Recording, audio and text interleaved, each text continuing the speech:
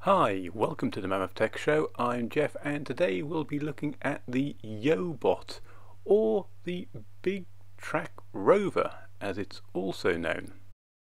It works in a very similar way to the Big Trak, except it uses your smartphone, which it carries around on its back in a spring-mounted clamp.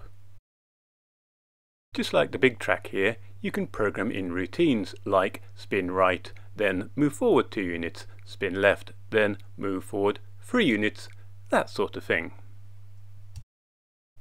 You can also directly control the robot using an app on a separate smart device. The Yobot and Big Trak Rover are basically identical, with only a logo and colour scheme change telling them apart. I reviewed the re-released Big Trak some time ago, and it lost none of its original space tank charm. However, the little Rover lacks that, as well as its big brother's rosy retro nostalgia.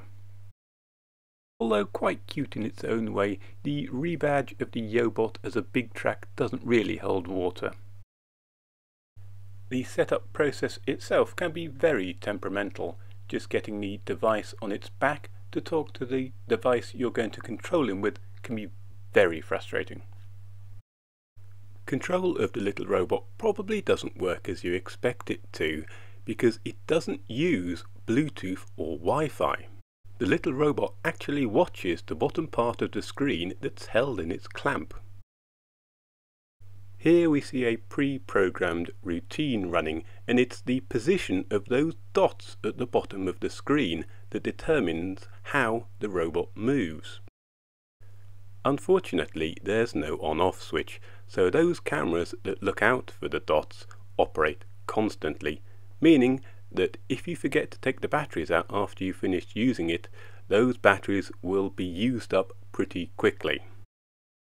The Yobot and its Big Trak Rover rebranded variant are a few years old now, which may mean you could pick them up a bit cheap, but that does also bring its own problems. If you own an Apple smartphone, you'll probably find you can't even install the app because it doesn't support iOS 11. And if you've got a modern, decent sized phone, it probably won't even fit into the holder. So unless you've got an elderly phone and a lot of patience, this probably isn't the droid you're looking for. But have you had better luck with smartphone controlled robots? Let us know in the comments.